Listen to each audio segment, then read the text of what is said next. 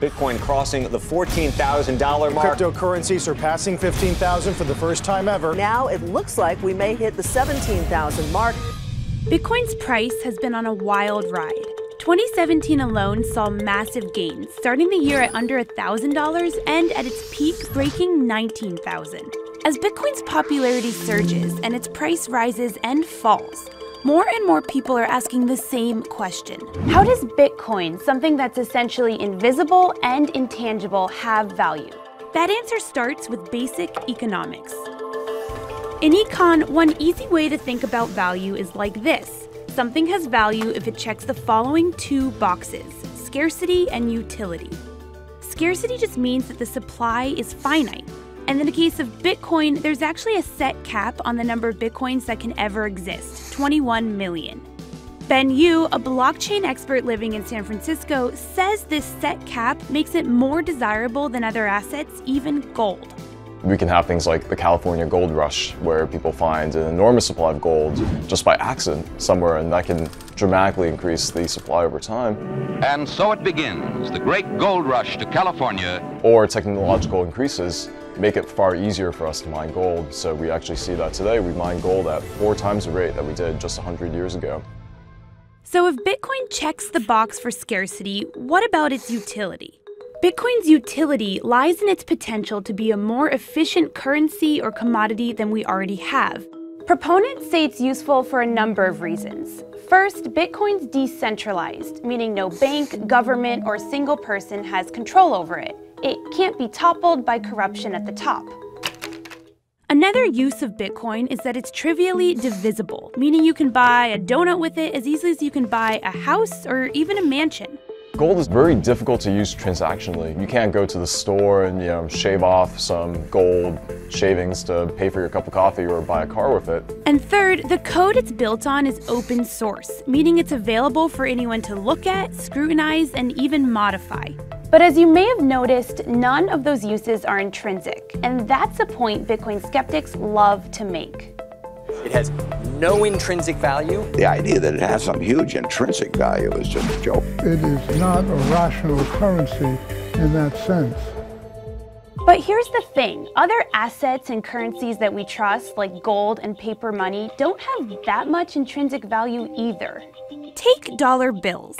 According to the Federal Reserve, it costs about 12 cents to create a $20 bill. So the rest of that 20 bucks, the remaining $19.88, comes from the trust people place in it. And that's actually exactly the same with Bitcoin. Fiat currencies and Bitcoin and almost any other form of money is just based on the trust that people place in it. Tom Lee says that Bitcoin is no different from Facebook or Google.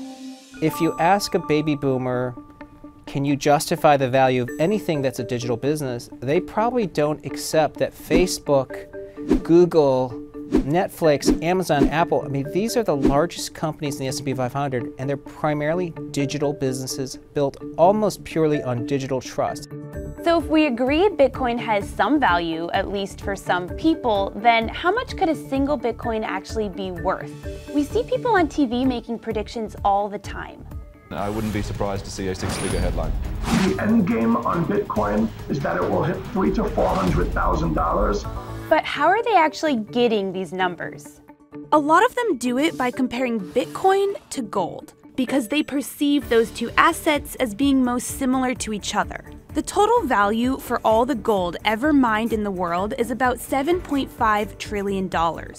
So if Bitcoin were to replace gold completely, then each Bitcoin would be worth $357,000. It's simple math. The total value of gold divided by the total number of Bitcoins equals the potential value of each Bitcoin. Or if you want to be more realistic, just take a portion of it. If Bitcoin just captures 5% of the total market for alternative currencies today, which is predominantly gold, Bitcoin's worth $25,000 per coin. And here's another theory analysts use to price Bitcoin, Metcalfe's law. Metcalfe, an electrical engineer, proved that the value of a social network or telecom company is proportional to its number of users squared. A good way to think about it is like this. A single telephone is useless. but the value of telephones increases exponentially as others get phones. Metcalfe's law holds for Facebook using 10 years of data, and Tom Lee says it holds for Bitcoin. Since 2013, 94% of the value of Bitcoin's been explained by just those two variables.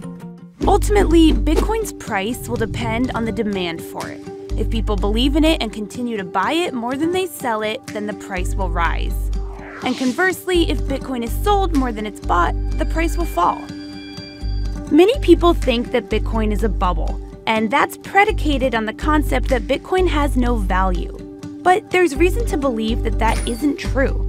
By definition, Bitcoin is scarce, and the crypto may have utility as a superior way to store and exchange wealth.